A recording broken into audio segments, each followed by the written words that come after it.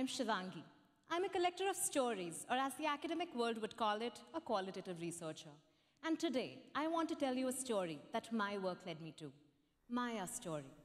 Maya is a 35-year-old woman who lives in a suburban ghetto with limited access to basic amenities, including water, electricity, and drainage.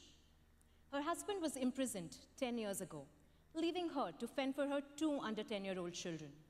Being illiterate, never having worked before, she went from pillar to post looking for a job. Finally, she found work in a factory as a packaging worker. She works 10 to 12 hours a day, 6 days a week, making $100 a month. Having to stand for her job, she complains of chronic back pain. She hides her husband's imprisonment from her employers, fearing that she will be fired if they were to know. Her neighbors look down upon her. Her daughter Alicia is called the murderer's daughter by the kids in the neighborhood. Her husband's incarceration changed their lives. She says, "We have dreams, but our wings have been clipped." These stories matter to me.